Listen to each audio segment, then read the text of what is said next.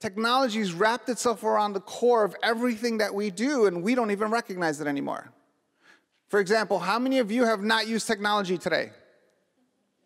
How many of you have not used the web? Oh, there's one person here.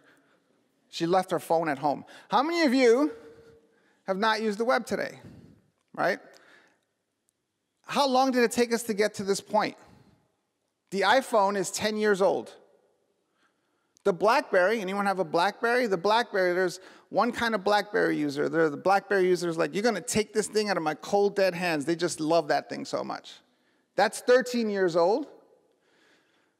Do you remember we used to have to call the internet with our home phones, and the internet was busy? And you were okay with that. You were like, oh, the internet's busy. I'll just try later. And what was your reward when you got online? It was a bunch of pages with words to other pages that had words. And this was impressive to you. And every once in a while, someone would post a picture of one of those sites, and you tell everyone in the room, gather, there's going to be a picture on my computer screen. And that line would just go back. All right, come back in half an hour, there's going to be a picture on my computer screen. And today, what's your expectation with technology? I was a little bit frustrated that my technology wasn't working very well as I'm traveling through space over the ocean on my way here.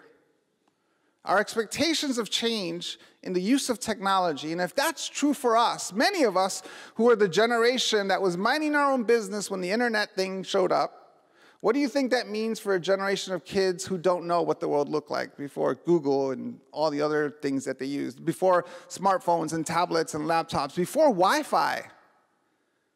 I remember the world before Wi-Fi. Tell a 10-year-old kid that you're going to go stay at a place that doesn't have Wi-Fi. And they're going to be like, what? Where, are we staying in a cave? Where are we going? I don't understand.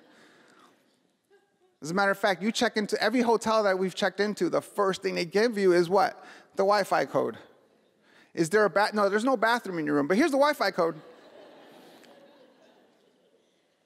Now, it's important to point out that I'm not saying that this generation is different than we are. I'm not saying that they are somehow superhuman, that somehow they're born with technology, therefore they know how to use these tools. They don't know how to use these tools. As a matter of fact, I would be careful of anyone who tells you this generation is wired different. They're not. They can multitask and do 3 things. No, they can't. They do 2 things at the same time poorly, just like we do 2 things at the same time poorly. But how they think about learning is different because of the world they're born into. It's just natural.